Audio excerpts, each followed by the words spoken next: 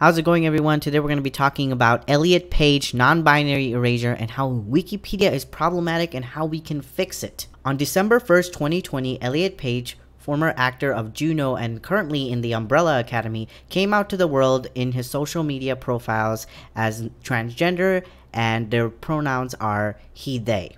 In his open letter, he also highlighted the countless violence that trans women have specifically faced, specifically Black and Latinx trans women have faced in the world, and they also highlighted how trans people have been constantly ignored by the medical system, leading to further harm of trans people. With this open letter, Elliot has also become one of the biggest outspoken transgender celebrities out there, with the likes of Laverne Cox, India Moore, Sam Smith, and many others. Now, in the beginning, when I first saw this story, I actually shared it with my fiance and we looked at it, and we also felt really good because the media wasn't really dead naming him, which was a huge issue that we were kind of expecting looking into the news stories out there about Elliot, but news outlets have done a really good job of not dead naming him. But they are doing something very problematic, and that is non-binary erasure. I want to specifically point out that when Elliot came out in their letter, they came out as a transgender person, not a transgender man. For people who are confused about what that means, I want to emphasize that there are many gender identities that go beyond the traditional identity of man or woman, and that non-binary identities exist across cultures and throughout the world. If you're confused about what non-binary means, these are people who identify as beyond the traditional binary definitions of man or woman. And non-binary identities has existed throughout history in multiple different cultures around the world. If someone tells you that their pronouns are they, them, and he, him, it is in your best interest to respect those pronouns. Do not fall into comfort, because I see this a lot even in my own sphere with my non-binary friends. If they have both they, them, he, him, or she, her pronouns, people just fall into traditional binary expectations of that person and then only use the pronouns that fit the binary, and that is disrespectful and a form of non-binary erasure.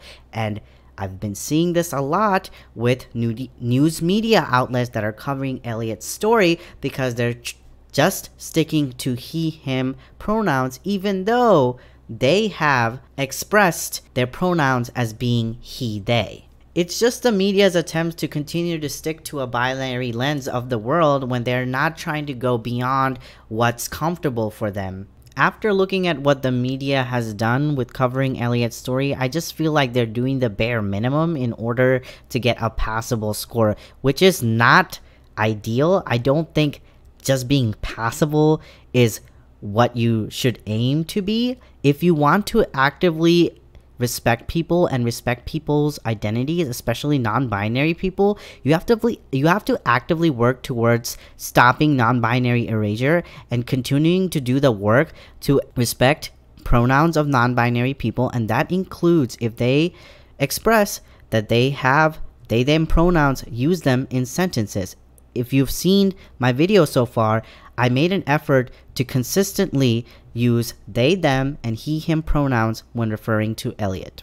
It's important to interchangeably use their pronouns because it's a form of showing that you acknowledge them as a non-binary individual and that you respect them. It's as simple as that, and it's a really easy thing to do, which I feel like a lot of people are failing to do. A part of me is honestly not very surprised by what the media is doing, because I have a lot of friends that are either trans feminine or trans masculine and use they, them, and he, him, she, her pronouns, and the people around me continue, even if they're queer, they continue to use binary pronouns consistently instead of interchangeably using their pronouns that they identify with. You know, sometimes I get sad that, cisgender people do not respect trans identities, but I think it's even sadder to know that queer people, even queer binary trans people, don't respect non-binary pronouns. Lastly, I kind of just want to say that I'm really disappointed in Wikipedia. This morning, I just went on Wikipedia to check Elliot's page to see what kind of changes that they've made. And it honestly is so disappointing. I don't even want to show it in my video because of how disappointing and dysphoric it is. Because not only do they still have Elliot's dead name in their Wikipedia article, but they are also performing non-binary erasure because every single sentence that uses Elliot's pronouns are binary pronouns of he, him.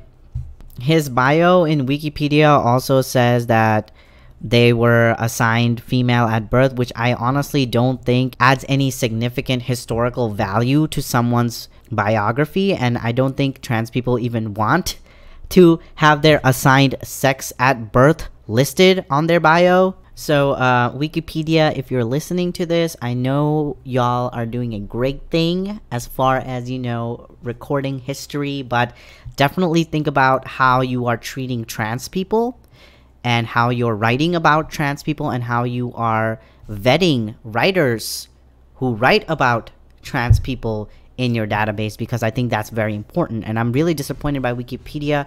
I have known that Wikipedia is a bit problematic when it comes to documenting trans histories, but I do think that they could do better. And I think because Elliot's coming out story has become so huge, this is an opportunity for me to call out Wikipedia. Thank you all so much for watching. Please tune in for another video.